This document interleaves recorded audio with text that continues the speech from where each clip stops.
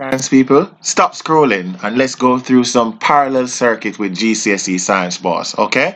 So a parallel circuit, all right, the components are connected in more than one loop or more than one branches, as you can see here.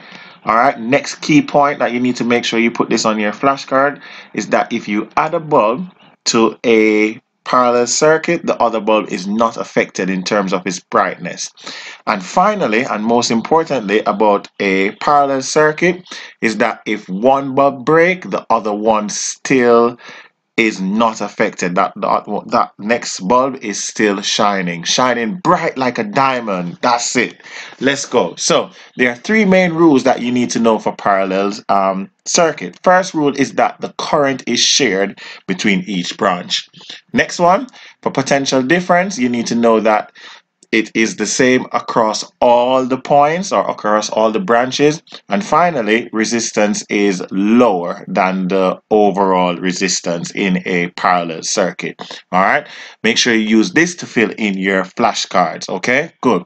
Now let's see if we can apply our understanding based on the three rules. Okay, so the first one says that current is shared. So the ammeter reads 0.2 here.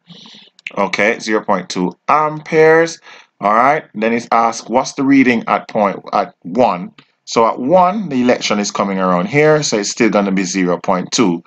However, when it gets to this point, assuming that both of these bulbs are identical, so both of these bulbs are identical, all right, which means that they have the same resistance, all right. Some of the electrons are going to go in that direction and some of the electrons are going to go into this direction, and it will be done so equally. So at this point here, it's going to be 0.1 ampere, okay, and at this point, it's going to be 0.1 amperes, okay, good.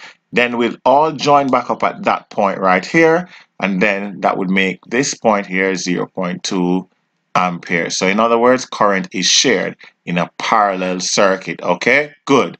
Next point. All right, remember that potential difference is the same across all points. So across the battery here, it is 6 volts. Okay, which means that at that point, it's the same. All right, so it's going to be 6 volts. And at this point here, it's going to be 6 volt. Good. And remember that your total resistance, you don't need to know the calculation, but that's the formula. All right, 1 over R1 plus 1 over R2. Okay, however, you just need to know that the resistance is going to be less. Okay, so let's have a look at a exam style question. Okay, so have a look at this question, apply the rule that you know. So let's have a look at this question. All right, we're looking at the parallel circuit and we're going to do a question based on this. All right, so you have 3 amperes of current coming here. All right, splits into 2 different resistors. So what is the potential difference across X?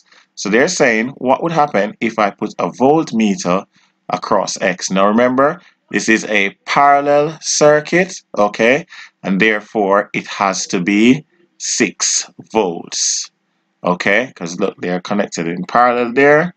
All right, so therefore it is 6 volts. Good. Calculate the resistance of X. So we know that the formula is V is equal to IR. Good. We know that. Therefore, R is going to be equal to V divided by I.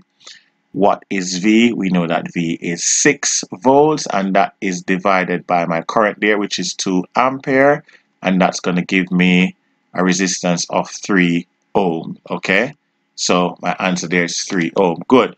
What is the current going through Y? So you have 3 coming down here. Remember that current is shared. So if 2 is going at that point, that means that 1 ampere must be going at that point there to add up to give me my 3.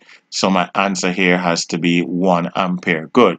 Next up, calculate the resistance of R. So remember that R is equal to V over I. What is my V? My V is 6 divided by my current, which is 1. Therefore, it's going to be 6 ampere. Okay, good. Too easy. All right, let's go to my next part there. So when the temperature of resistor X increases, okay, the resistance also increases. That makes sense. What would happen to the potential difference across X. So what would happen to my potential difference there? Nothing will happen to the potential difference, because remember, the potential difference is just the difference in energy between the electron going in and the electron coming out there. So it is going to stay the same. Okay, so it is going to stay the same. All right, that one should be ticked there. What's going to happen to the current in X? Now we said that the resistance increases, and when resistance increases, current decreases. All right, good. And what's going to happen to the total current in the circuit? Now, if my resistance is increasing in one of my resistors, the current has to decrease overall. Good. All right.